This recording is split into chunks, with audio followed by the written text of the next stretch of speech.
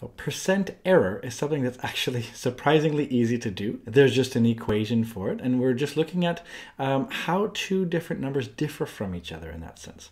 So when you have an approximated or a calculated value, we compare that to the exact or the accepted value.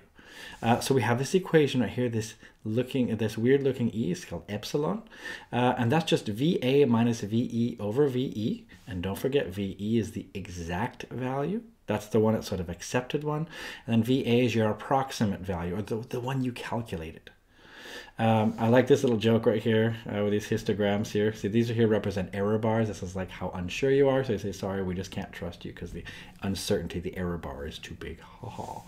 So let's look at this equation right here. You don't have to memorize this equation. That's really great because this is on your formula booklet, which is great.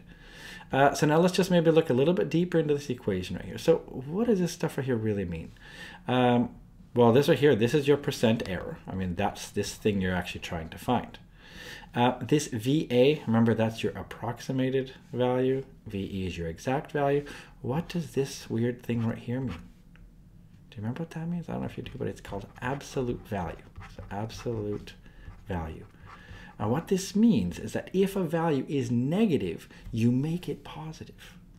If it's positive, you leave it positive. Okay, so negatives, well, we'll shut it down like this. So negative becomes positive. Maybe that's a good way to say it. Okay, so it becomes positive. Maybe that's a good way to say it. So, for example, if we had like -5, it would become a +5. Of course, it wouldn't be that. Maybe it's -0.5, and then it would be times 100. So this just tells you the percent error here. That's it. That's all you need for the equation. So that seems okay. I mean, the equation looks a bit gross, but let's maybe actually do a numerical example here. I like this screenshot from a TI-84, 2 + 2 = 5. Like, uh-oh. That's not supposed to happen. So let's look at this. What's the percent error if you estimate your bank balance as $70 when it's in fact 78.1? So first of all, if you're going to do this on an exam, it really helps if you actually state, you tell the examiner, hey, I know what I'm doing. I know the equation right here. So it's not a bad thing to do to actually write down the equation. And this is usually a good idea, right? So, well, I don't need all the arrows, but that's okay, right? Let's go like this, and I'll just remove them now. Let's just see if I can. There we go. So it's not a bad thing to rewrite this. So then we just have to now identify which of these numbers is what.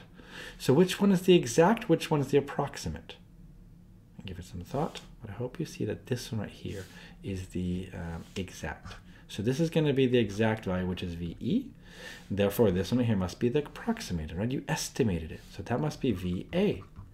Well, then it's just a matter of putting in the equation with the proper letters here. So absolute value of VA is 70, minus VE, which is, in this case is 78.1.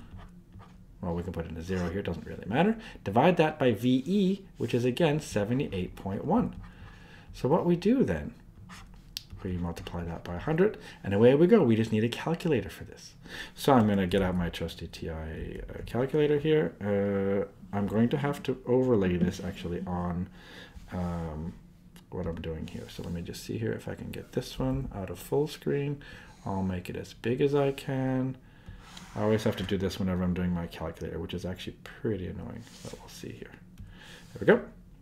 So if I need my calculator, here I go. Now I'm ready. So I can just put all this into the calculator. So I need a new page, put a calculator page. Oh, nice. New calculator. There we go. So I just put in this stuff right here. So maybe I want a nice fraction symbol. So I use that one right there. And I'll put it in like this. So 70 minus 78.1. And don't get too tripped up about the absolute value. Yes, you can put in this function called abs, but I'll just show you what to do here. So we just do this right here. We have this number right here. We'll multiply it by 100 because we're supposed to do that at the end. Times 100. We get minus 10.37. And remember, this is supposed to be absolute value. So if you get this right here with absolute values, that means that any negative numbers turn into positive numbers. So in this case right here, instead of saying 10.37 with a negative in front, we're just going to say positive 10.37. Okay, so that's what we're going to say here. So 10.37%.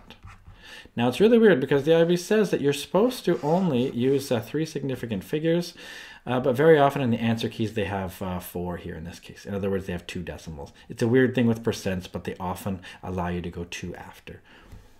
Oh well. But there we go. So you're not wrong if you say 10.4. How's that? If you rounded it, and you said 10.4%, because this is 3 significant figures, I think this is even better. You're following the IB's own rules. But you'll notice sometimes in the mark schemes for different past exams, they allow this, which I think is a little bit strange. But oh well, there you go. So this is how we do this. It was important to just remember that the absolute value means that the number becomes positive. That's it.